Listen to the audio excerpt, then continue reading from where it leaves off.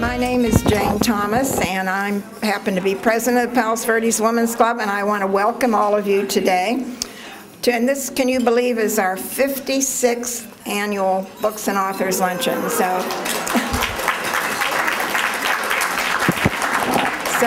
that's quite something.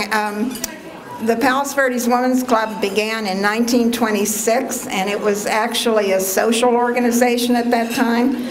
And they met because this was a brand new community here on the peninsula, and they met to just get people acquainted, and they had dances and Sunday school classes and things like that. And over the years, from 1926, it has turned into a philanthropic group. So we have two fundraisers, this being one, and we have a garden tour in the spring. And the money that we earn goes to scholarships to local high schools and to local charities. We meet once a month here at Trump, and there is a brochure on your table that looks kind of like this. And we would welcome any of you as members if you might be interested in joining. There's a P.O. box number on there if you want to get in touch for a membership. And I want to thank the many, many people who have worked on this. Some of the ladies have worked very hard. And now I would like to introduce the chairman of this event, and that is Beverly Hill. Welcome. I think it's the 56th. How many of you were here 56 years ago? Oh, but almost, because I started coming years ago, and I realized what a wonderful event this was and the fun I've had. And it is just my pleasure to be up to work with the members who have been spectacular and all the guests that are here. Thanks so much.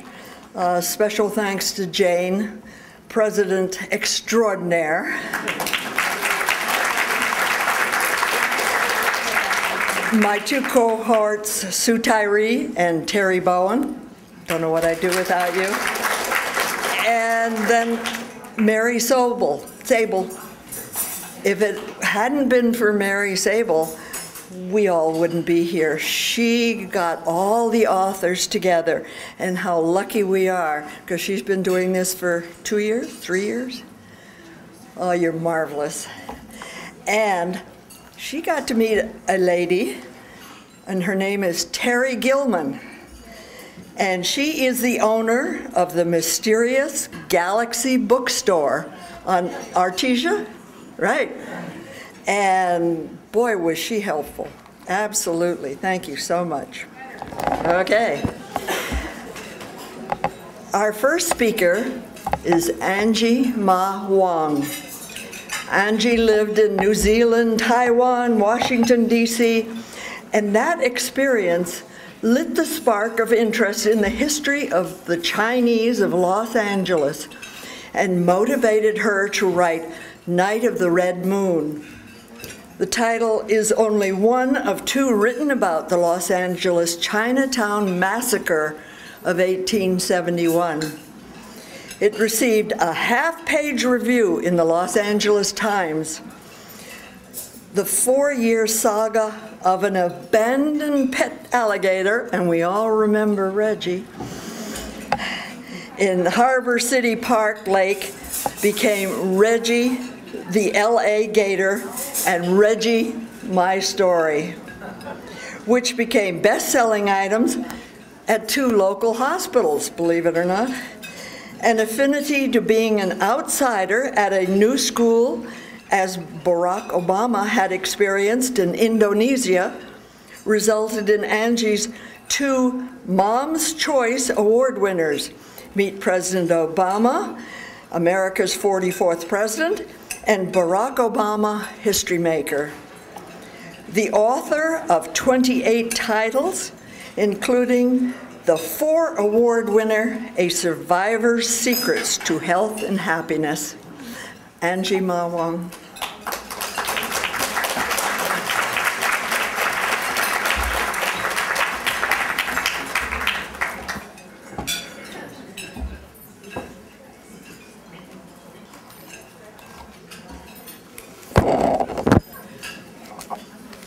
Well, ladies, eat your heart out. I brought my own date. Reggie and my alligator purse. Well, you heard a little bit about my story. We lived in very modest, being the daughter of a diplomat sounds good, but modest circumstances when you're in Wellington, New Zealand. I guess the stars were aligned when I was born in February, because it was Charles Dickens' birthday. But I was named after the city of Los Angeles when my mom and dad were stranded here after the war. When we were living in New Zealand, at that time, we didn't have a lot of money, but I was very blessed because we had enough of what was most important, and that was unlimited love, art supplies, and books. There were no iPads and computers and things like that at that time, and I'm so glad, otherwise I probably wouldn't have become an author. But Dad was the one who instilled me with the love of learning, love of knowledge, and also of reading and writing. He always said, it was like the Chinese proverb, knowledge is a treasure that no one can steal from you. Meanwhile, Mom was struggling to make a lady out of a tomboy. I had to take ballet lessons, and all that resulted from that were muscular legs. Don't laugh, because when I went off to Virginia Tech, they were voted the best looking legs by the football team. I used to roam the parklands behind my house, climb into a tree and read up in the bushes up there. And that stayed with me when we moved to Taiwan. And when we got to Taiwan, I didn't speak any Chinese at all. I had to be tutored in Chinese and went to the American school. There I spoke with a British accent. Didn't get along because most of the kids there were dependents of the US military at that time. Got into my one and only fight in school. Sent to detention. And how many of you in here remember what standards were? I will not fight in class, I will not fight in class, and you write them over and over, okay. Well, this teacher decided to have us each write a story. Well, I wrote a composition. It was about a boy who got into trouble at school. She read it, gave me a grade on it, and looked at me right in the eye and said, "Never stop writing." And so it changed my life. I didn't. I was writing poetry, I was writing short stories, I was writing plays. And so where I went, my father was sent off and to the United States, and we arrived here. And I grew up in Washington, D.C. during the 60s, during the Civil Rights Movement. I was manning the, staffing the phone at Woodrow Wilson High School when we got the news that President Kennedy had been shot, and grew up going to parties at the White House. So off it was to Virginia Tech to study architecture. Had math anxieties, had to change my major, folks. English with a history minor. But I worked on the yearbook. Met somebody actually from the West Coast when I was on the East Coast. Got married, moved over here, and of course, because my parents were already Trojans, and I was marrying another Trojan. It was 2 generations of Trojans. My mother-in-law, class of 1930. Yes, of course, we're 33 alums, right? So anyway, it was at USC, California History and Government. And the professor was there. I was up in the auditorium, and the professor stood there on the first day and said, "California has always been a racist state." I almost fell out of my chair, folks. I'd never heard about it. I didn't know anything about immigration, especially the Asians and the Chinese in America, but I learned fast. And it fascinated me that something that had happened in 1871 was so transforming of the city of Los Angeles. A massacre, can you imagine, that was sparked by an accidental shooting right in Los Angeles, Chinatown. Well, one thing led to another, and it was 1989, and I had my first diagnosis of cancer at that time. And you know what? I thought life is too short, too precious. There are things I had not done in my life, so my bucket list included two things: having my own business and writing a book. Well, this firstborn child, overachiever, ended up writing 28 titles, right? 15 on feng shui, the Chinese environmental art of placement, and I made a business out of being a consultant to the builders. So you heard about how Reggie came about, and then, because I was the mother of 4, I always wondered what happened to the socks, you know, when you did your laundry. And so I wrote the poem, Who Ate My Socks? It languished in my computer for 3 years before I did something about it and wrote Who Ate My Socks. And then, because I was a history major, I love history, I guess that's the best kind of story I like. The research to me is like a treasure hunt, and after you amass all the information and everything, then you whittle it down and you get to write about it. So historical fiction is really my favorite. And so I have written several stories about that too. And then a friend of mine named Ed Beal one day called me up. You probably all know Ed and Susie. He says, Angie, how would you like to be on the board of the Banning Museum? I says, what does it require? And he says, 4 board meetings a year. I says, oh yeah, okay, I can handle that. Well, one thing led to another, and soon I was decorating for Victorian Christmas and all that, you know, got really into it. And this year, because it's the sesquicentennial of the Banning Museum, I'm writing 3 children's books. One is about the first locomotive in Southern California, so any of you who love trains, that's coming out, and there will be a book signing at the Banning that first weekend in December. Well, guilt-free pleasures for me, writing is whenever I can. I love what I write. And, you know, next to pistachio or black cherry ice cream, I always have a paperback in my purse, of course. I love to go out and talk to the young people, author visits at the schools. And you know what I tell them, folks? I'm still old school. Tell them, people, because I talk to them about how an idea becomes a book. And I says, first you have to turn off anything that you have that is in your pocket or your purse or your bag that you charge. And you go out in the sunshine and you charge yourself up with sunshine through nature and get back in there. You have to have quiet. You have to be quiet, because without quiet you can't think and you can't dream and you can't imagine, and then you can't create. So turn it all off and let your mind grow with it. And get out there. So that goes for every one of you too in this room.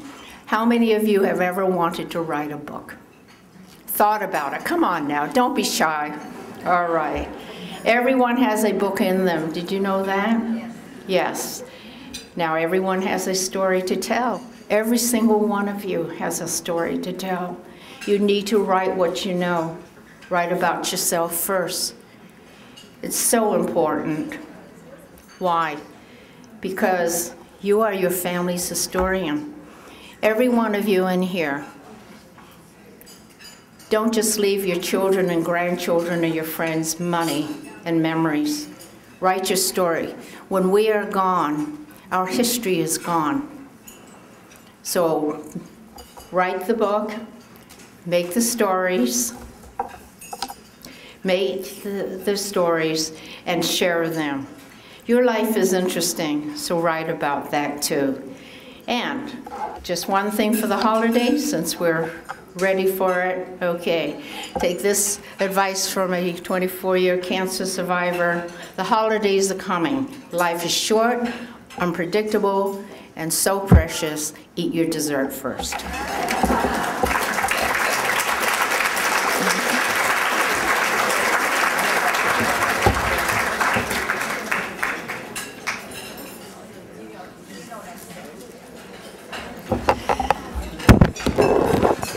Our next author is Dana Precious. She lives in Los Angeles with her husband and son, 2 dogs, a small border terrier named Thompson, as in Hunter, long story, and Bella, a very large mastiff, whose activity of choice is sleeping on the couch and watching Oprah. Prior to writing, Dana worked for several major film studios. She is currently a principal/creative director at the entertainment advertising agency Vox and Associates.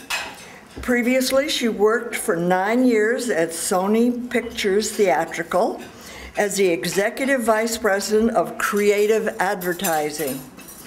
She was responsible for the advertising of films such as Spider-Man, Charlie's Angels, Black Hawk Down, Stuart Little, and dozens more.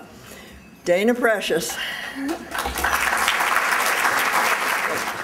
First of all, I just want to thank the Palos Verdes Women's Club for having me here today. I really appreciate it, and it's a really wonderful event. My name really is Dana Precious. That's usually the first question I get. No, I would not have changed my name to Precious. That would not have been my choice. I come from a long line of Preciouses. As my name might indicate, I have had the blessing and the curse of leading a roller coaster life of very unlikely events. And the story of Born Under a Lucky Moon, my book, is largely an autobiography. It's about my family. And it was written as a memoir, but my publisher said, Dana, nobody will ever believe that such crazy, wacky things would ever happen to one single family. So they listed it as fiction instead. But when you read it, that's my family. And just to prove that kind of crazy things happen in my life, in my family, right before I got up here, I went outside to look at my notes, and yes, to have a cigarette. And a man approached me who looked strangely familiar. And I looked up, who happens to be my high school friend from Michigan. I said, what are you doing here? And he said, oh, well, I live here now, and I saw this advertised, and I saw your name, so I thought I'd come by and say hi. And Doug's here somewhere. Doug, where are you? There he is. That's Doug. Okay, now Doug, the reason I bring it up is Doug happens to be a character in my book. And I have not seen or heard from Doug in about 15 years. So that's the kind of thing that tends to happen in my life. So I'm as surprised as anybody else. My book is about a series of events that occurred in my family over a short period of time. I'm the youngest of 5 kids, and if any of you have a family, you know that they can be a tremendous pain in the ass. They can also be incredibly warm and loving, and therefore you need them. I also grew up in a very small town in Michigan called Muskegon, which Doug grew up there too, which is where the book takes place. And really what it's about, my brother was getting married on a Saturday, and my mom thought it would be a brilliant idea to throw one of my sisters a surprise wedding the very next day, without telling my sister. I was the maid of honor. I really was. It was definitely a surprise to my sister and the guy that she got married to. But they went through with it because my sister didn't want to embarrass my mom. So that's what it came down to. The events eventually unfolded to end, and I know it's a comedy, I write comedically, but it ended with a murder and with a sex scandal involving the older women in our town and our family minister.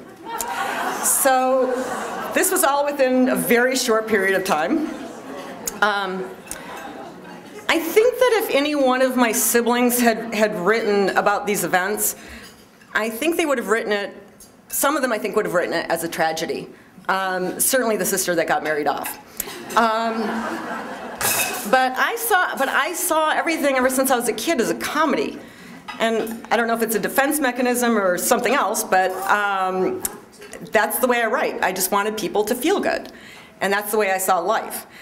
And As I say in the book, when it comes to family, the events do not reside in the black and white of right and wrong. They reside in the gray area called love. That's it. Thank you.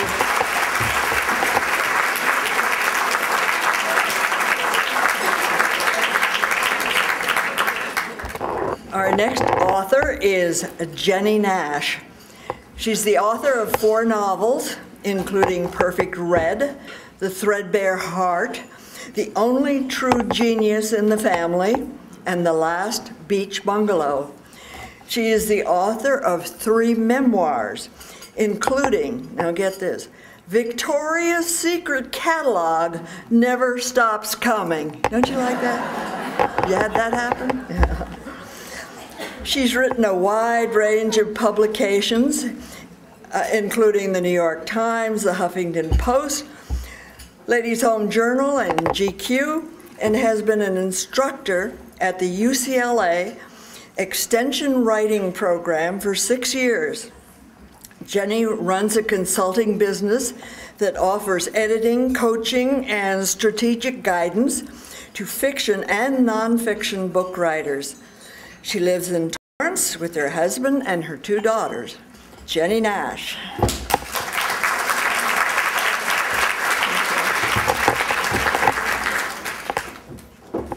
Hi, so Dana just provided the perfect segue to me because I do in fact teach memoir at UCLA, and I run this business helping other writers write their books, and all day long, for years and years and years, people come to me with the craziest stories, just like she's describing. And when you are in the position that I am of receiving these stories all day long, I'm not surprised by anything anymore. I mean, people will call me and they'll say, I want to write a book about my wife left me for another woman. And I think, oh yeah, okay. And someone else will come and say, my mother was murdered, I want to write a book about that. I mean, it's just, it all seems very commonplace to me. Someone will come and say, I want to write a book about cheese. It's like, well, of course, cheese and murder and ends of marriage all fit together somehow really nicely. But the point of that is everybody does in fact have a story in them, and as Maya Angelou said, there's no greater burden than bearing an untold story inside you. So my job is to help people get that story out. So it comes to pass that all writers of every stripe, I feel like I'm about to fall through the stage here, so if that happens, it's really unstable. Don't laugh if that happens.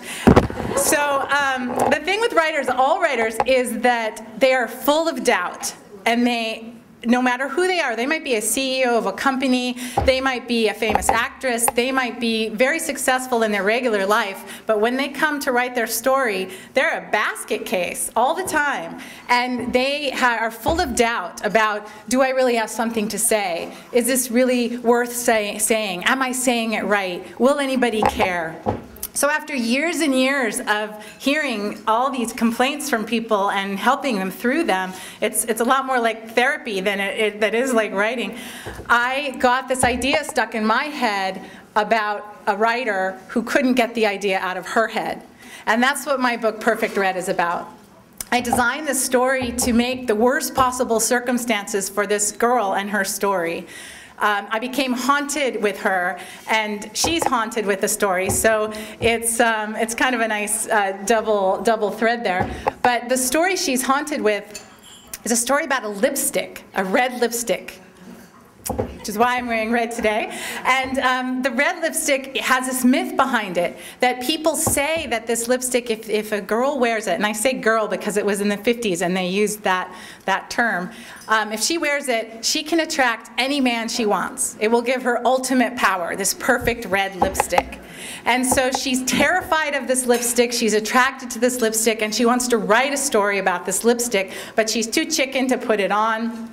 And I set up all these roadblocks for her, the worst of which is that she gives her story away to a man, which is a very 50s thing to do, because he needed a story more than she needed a story.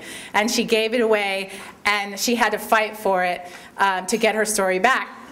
Well, I decided to set the story in the 50s because, as we all know, that was a time when speaking the truth was a very big deal. And it was difficult to speak the truth. It was frowned upon to speak the truth.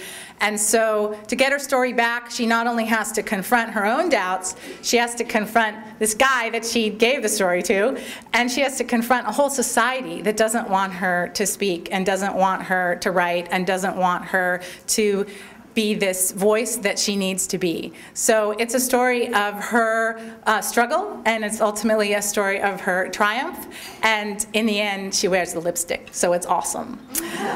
I'll be out there signing afterwards, and I will look forward to seeing you all out there, and if anybody has a book that they need to write, I'm your gal. Nothing will shock me. And this lady is Bridget Binns. She's a native Californian and is called many places home: Oregon, New York City, London, southern Spain, and Los Angeles and upstate New York. She is overjoyed to be setting down her firm roots in the center of her home state, California, and plans finally to circle the wagons. Bridget now lives and writes and teaches in Paso Robles, along with her husband, actor Casey Biggs. And I was confused because she's B-I-N-N-S, her husband is B-I-G-G-S. I didn't make that mistake. And he's known virally as the Paseo Wine Man. This is her 26th cookbook.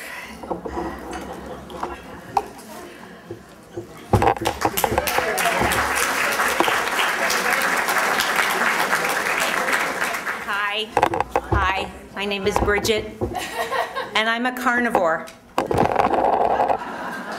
I also like vegetables and fruits and chicken and seafood and fish, and I basically love food. I like bright food, I like sunny food. I grew up here. I feel like California is in my blood, and it actually is in my blood. My grandmother was the couture buyer for Bullock's Wilshire downtown. And my godfather was Uncle Pat Brown. So how crazy was it for me to move away from here over and over and over and over again? And there was always a reason. It was usually a man. And at the time seemed like a good reason. Portland, Oregon, I went on, remember those Outward Bound things where you would go, anyone here, out in the middle of nowhere for 3 days with a tarp and some granola?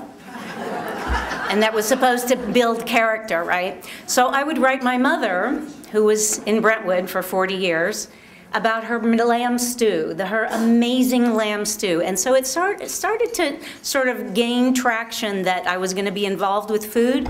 But first, I majored in Chinese studies at Lewis and Clark College because there was a guy from high school that was going there. So, and then I couldn't get a job doing that. I went to China for a while. I went to Taiwan for a while. I ate the most amazing things. Couldn't get a job, so I ended up working for Morgan Stanley in New York. I don't really know how that happened.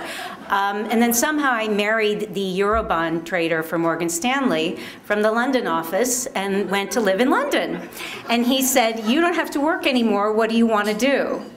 I was like, well, wait, that doesn't happen. I want to go to cooking school.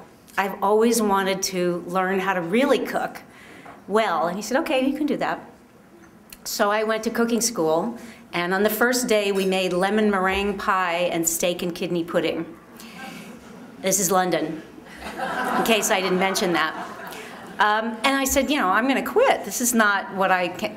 No, we're going to move on. So then we moved on to the mother sauces, the French, the daughter sauces, whatever, all that kind of stuff. Didn't do much with it. And my husband sort of had one of those meltdowns that people in the financial world do. And we had to go live in southern Spain very, very quickly. And someone needed to earn some money. So I started catering. And it was mostly a British community there. So they would say, well, aren't we going to have sausage rolls? And I'd say, no, we're going to have, I was really into Martha Stewart at the time. I said, we're going to have little skewers of artichoke hearts and lamb on the grill. And they'd be like, oh, I don't know what that is. So I did that for 3 years, and that was very successful for me, because after 7 years in London and the rain and the white food, to be in Spain with the sunny flavors, the sunny colors, and also to be earning a living, for me, it was like I blossomed. The other half of my family did not blossom, and he is still there. He was wanted by several fraud squads for a while, but I think he's doing better now. And so I came to Los Angeles, finally back to my home state in '92, and I had an idea that I might like to write a cookbook. Up until that time, all I had done is love reading other people's cookbooks, and it was really a sort of an impossible dream. But I met some women, Ellen Rose, who had the Cook's Library down on 3rd Street, and she said, you know what? Someone needs to write a book about polenta, because polenta is very hip and there's no book yet. So I wrote a proposal. She told me who to send it to, and that was my first cookbook. And this is number 26. So I guess it turned out okay. But then I kept moving away from California, and the end of my story is that I'm back. And I will never go anywhere else ever again. The Central Coast reminds me of what Santa Barbara was like when I was a kid, and it is so beautiful and so dusty and raw and full of great food and great people and great wine. I encourage you guys all to come up there and visit, and thank you so much for having me down here. What a great gang, by the way. I mean, can we say that? Everyone that I've talked to that's come up has been so interesting and wonderful. Thank you.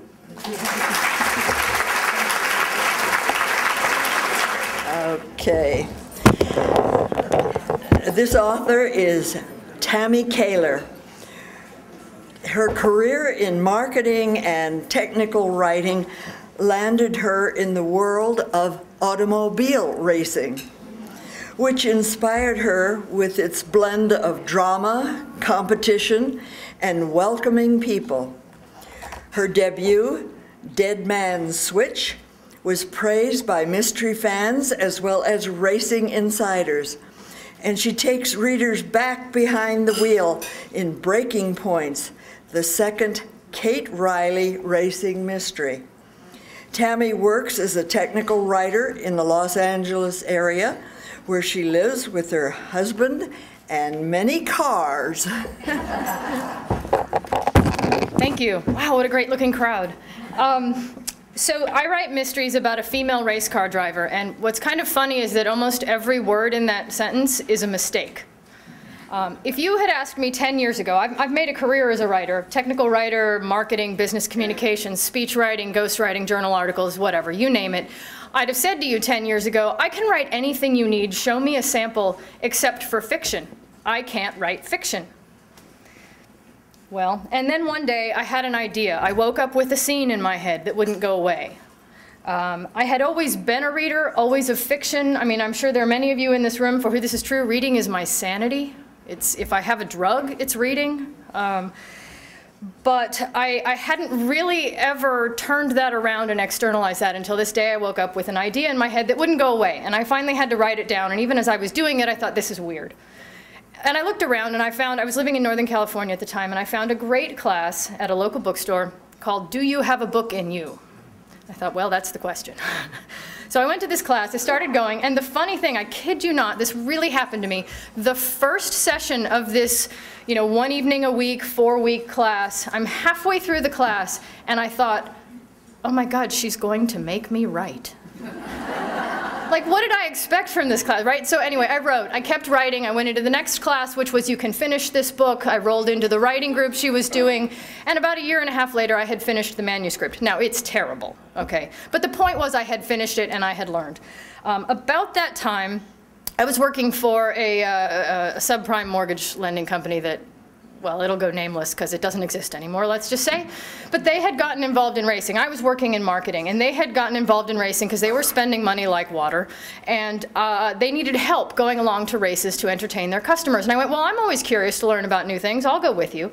And I showed up to a series of races, a professional racing series, big dollars, Porsches, Ferraris, Maseratis, Audi, you know, all of these big name manufacturers competing. And I showed up as a representative of a series sponsor. And if you don't know what that means, it means that I had access to everyone. So I went from knowing absolutely nothing about the racing world to being just, my mind was blown because I'm put in a Porsche 911 for a hot lap around a track in the hands of a professional race car driver. And I'm meeting all of these people and seeing the teams and talking to the mechanics. And I learned about this from the inside out. And I thought, this is so amazing. There's drama, there's competition, there's passion, there's this violence, and everyone is really friendly. And they're like a family. And the contradictions there just blew my mind. And so I had an idea. I had an idea to write a mystery because I had especially always loved Dick Francis. So I happened to have a conversation that weekend with a published mystery author, the great Hallie Efron, one of the Efron sisters. And I said, I have this great idea. And she said, that's wonderful. Who's your protagonist? And I said, well, she's a marketing person in this series. And she went, No, she's got to be the race car driver. Now, of course, I knew what that meant was that this chicken behind the wheel had to get behind the wheel and understand that. And I did, and that's another story. But that set me on the path. Now, in looking back, I realized that though all of those happenings were sort of accidental. I mean, I didn't plan for them. I didn't, you know, plan to stand up here and be able to say, I write racing mysteries. But looking back, you know how you can look back on a decision and say, oh, well, that was obvious, but it took me 6 months to figure out the right course? There are obvious reasons for it. I've always been a sucker for stories of personal achievement. I don't know about you, but the Olympics roll around and I'm like in tears for 2 weeks because, you know, so-and-so's achieving their personal best and, you know, Eddie the Eagle's just out there competing and, you know, whoever it is, or great performances. And I have even been known, I don't actually admit this. I'll admit it to you, but I don't know you all, and I don't really admit it to close people because they'd make more fun of me. But I have been known to make myself cry writing the scenes where my race car driver actually does something personally compelling. Dork. I mean, I cry at Hallmark commercials, so, you know, whatever. But I have also always loved mysteries, especially those that teach you something. So I don't know if any of you have ever read the Cleo Coyle Coffee House mysteries, which is kind of a mouthful. But they're set in a coffee house, and they're all about how wonderful, you know, the different beans are, and the roasting, and the desserts you pair of them. I hated coffee. And I still loved those books, and I would find myself thinking, I got it. No, you hate coffee. This is not going to work for you. But they were still so compelling. I like learning that way through fiction where there's also a puzzle. I also have always loved mysteries because everything turns out all right in the end. You know, I mean, the world can be a little grim, right? I mean, turn on the news. I pick up mysteries for relief because even if the bad guy doesn't always go to jail, you know the reason for the bad thing that happened by the end of the book. And that's what I find reassuring, I think. I've also always had an affinity for stories of women achieving in atypical arenas. And one of the most interesting things I found when I got involved in the racing world was that, you know, we all see pictures of racing, even if you don't follow racing, I'm sure you've seen pictures of racing, and you see all these beautiful women, the Pirelli girls and the trophy girls and, you know, the spandex girls, right? And they're gorgeous, and they're probably, many of them, very intelligent, but they are not there for their intellectual abilities. They're there for their appearance. But what happened was I got involved in the racing world, and I met women who were there for their brains and for their physical abilities. And I now count as friends Porsche racing instructors and women who are safety car drivers. You know, when there's an accident and they pull all the cars behind, they have a caution and there's a pace car that's out there. My friends drive those cars. And a friend who's an engineer on the pit box during the race, analyzing the data. So I met these women who were part of the world in fundamental ways and contributing to the world, you know, in a man's world. And I was really intrigued by that kind of role. And so I thought of, you know, a woman driver. And finally, I wrote the book that I wanted to read, where an individual achieves personal triumph, where a woman gets ahead, and where the reader learns something from the inside. Fundamentally, I was so astounded by this world that I had learned from the inside out, I wanted to share that with everyone else. So what that got me was stories about Kate Riley. I'm writing a mystery series. Kate Riley is a young race car driver whose life would be a whole lot simpler if all she had to do is drive her team's Corvette. These being mysteries, that is rarely the case. In the first Kate Riley racing mystery, Dead Man's Switch, Kate is looking for her first full-time job in sort of the big league racing when she literally bumps in, and I use literally honestly, you know, she literally bumps into a dead driver at the start of one race weekend. And she takes his job, of course, but discovers that not only, along with preparing to race the new car, she also needs to clear her name to be taken seriously by the rest of the racing world.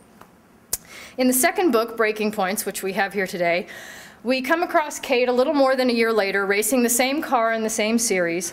She's doing well with her new team until one really terrible, bad day when she wrecks her own car, sends racing's favorite driver to the hospital, loses her cool at a belligerent fan on camera, and then finds a friend dead that night. So it's a pretty bad day.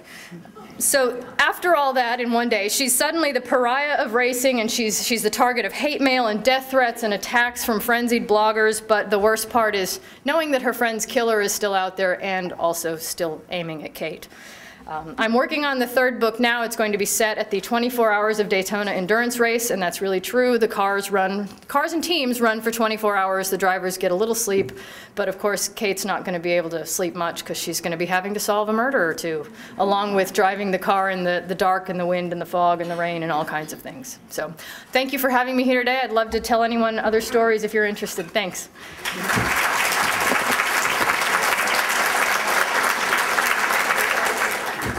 All right. Last but not least, and Mary has said, wait till you get to meet T. Jefferson Parker, and that's whom you're going to meet right now. He's the author of 20 crime novels, including Silent Joe and California Girl, both of which won the Edgar Award, and you know that's pretty good for being Best Mystery. His last 6 books are a border sextet featuring ATF Task Force agent Charlie Hood as he tries to staunch the flow of illegal firearms being smuggled from the U.S. into Mexico. He enjoys fishing and biking and cycling, and went to the University of California at Irvine, majored in English, and as those of you who know, that is an awfully good creative writing school, so he had those advantages. And he has so many accolades from the media. Just pick up Google sometime, and you will get to know more about T. Jefferson Parker. Thank you. Well, thank you for that nice introduction, and thank all you for being here. Nothing really better for a writer than a room full of 300 literate readers. So I'm happy, plus a good lunch and great company. I love the other writers and what they said. I can relate to all of it, obviously. Is this loud enough in the back there? Okay, good. So thank you, and congratulations on the charities that you support, raising the money. Good. Mary filled me in on that earlier. A lot of people ask me, they seem to be curious more about me than my writing sometimes. What made you become a writer? Why do you do this? You're old enough to know better, or whatever it might be. And so I've thought about that a lot, and there like a lot of you, I think there were three things that happened in my life, really pretty young, that sort of forced me into doing what I'm doing. I think that circumstances impose themselves on us sometimes more than the other way around. And so this is why I'm a writer, I'm going to tell you, and then I'll tell you about the new book a little bit. I had 3 major literary experiences in my life. The first one was when I was so young that I can't remember it. I was an infant in the crib, and I was a firstborn child, and I was often inconsolable. Yet I was happy, and I was well fed, and I was warm, and I was healthy. There was no problems, but I made a lot of noise. I was always setting up a racket, which drove my mom crazy because she was a reader. She was always reading something. That was her drug.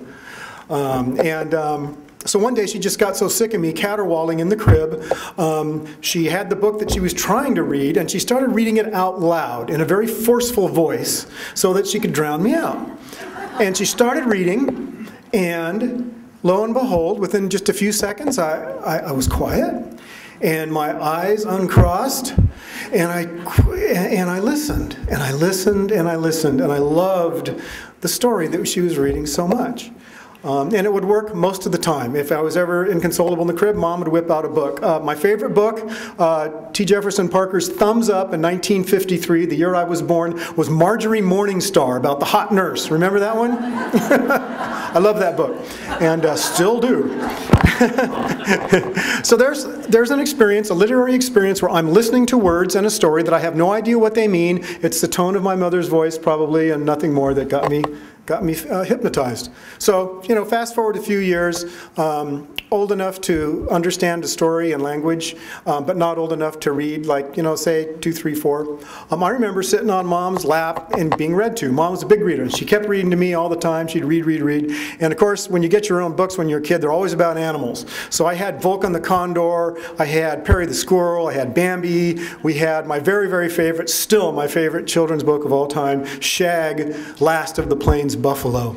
And when Mom would finish reading one, I'd just go, again? Like a madman, over and over and over. I wanted to hear the story again and again and again. So a few years later, I go into high school as a literate young man, in the sense that I appreciate a good story, because I've heard so many of them, Wasn't a bookish kid, particularly I took just basic, basic classes. And I decided it was a semester of my sophomore year to take a class for an easy A. I generally chose my classes for easy A's. And I saw mythology and folklore. I thought, come on. I mean, this thing could be an easy A, So I enroll in Miss Page's mythology and folklore class. And Miss Page is a lovely, young, bright, dedicated teacher who is going to teach us mythology and folklore. Well, we are like regular guys. It was mostly boys. I don't know why. Just wanted the easy A, and we were disrespectful. We were a horrible class. And halfway through the semester, I remember it was a rainy day, went into Miss Page's class, and she just glowered at all of us, and she said, I'm not going to try to teach this class today. I think you're utterly incapable of learning. So what I'm going to have you do is form a single file line at my desk and come up, and when it's your turn, when you close your eyes and reach into this box, pasteboard box full of paperbacks I brought from my garage, and take it back to your seat in absolute silence and read it. And if there's so much of a peep out of you, I'll send you to Mr. Andrews. He was a guy at the club. And so when it was my turn, I got up to her desk, and I closed my eyes, and I reached into the box, and I pulled out a tattered old copy of Joseph Heller's Catch-22. Yeah, and I thought, well, I barely knew which way to hold it. I go, okay, Joseph Heller, never heard of him. And I took it back to my desk, and I started reading it, and I started giggling. Why? Because it's funny. And then I took it home, and I read it every spare moment I got. I'm a slow reader. It took me a couple weeks to finish that book.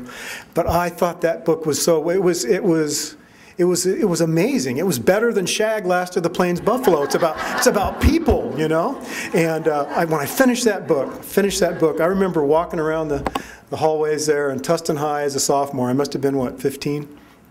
And I remember thinking to myself, it'd be really cool to be a writer when you grow up. And if you are a writer and you grow up, if you could ever give your readers one millionth of the pleasure that you got from Joseph Heller's Catch-22, you could consider yourself a success, based on how much that book affected me.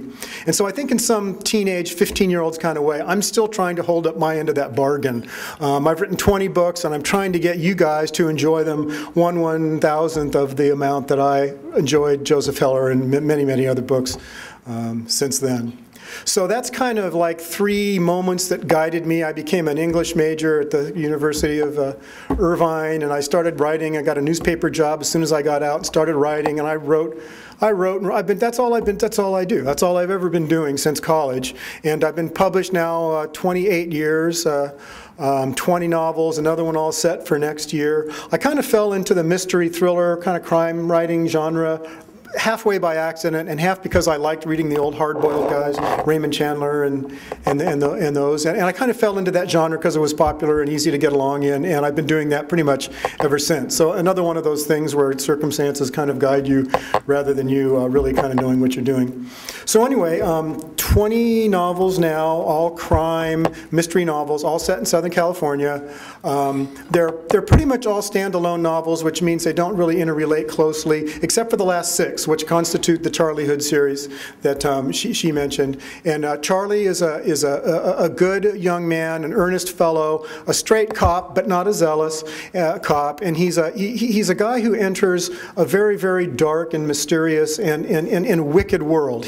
Charlie, over the course of the 6 books, finds himself deeper and deeper into the Mexican drug cartels in his work, which is to prevent firearms from going south, to help arm those cartels. And the series opens, Charlie's kind of a hapless, deputy cruising LA County in his car in his little uniform. And by the end of the 6th book, he's this kind of half-crazed guy who has given it his best to go up against the very worst people, the worst criminals in the world, and see if he could prevail. I've always been interested in the dark and the light. What is a hero against evil? What constitutes honorable behavior, for a hero and for a man or a woman? I like sort of the serious stuff. It's all kind of Old Testament stuff. It's serious. It's kind of spooky. There's a lot of evil and there's a lot of good, and I like those two powerful forces clashing. So the books are not light. They're grown-ups books, and they're, I hope, when all is said and done, X years from now, when I'm long dead and gone, that people will be able to pick up my books and get sort of a feel for what it was like to be in the here and now. I try to be, realistic as much as I can. So I hope my books reflect some truths, some bigger truths that you all can relate to and enjoy. And number one, and finally, I've always seen myself primarily as an entertainer. I think it's my job. So I hope that the books entertain you, and I think that they will. If you give yourself over to them and sort of let yourself be drawn into that world, I think that you will be well rewarded and entertained. And when you put it down, you might have a little bit to think about. So thank you for having me, and God bless.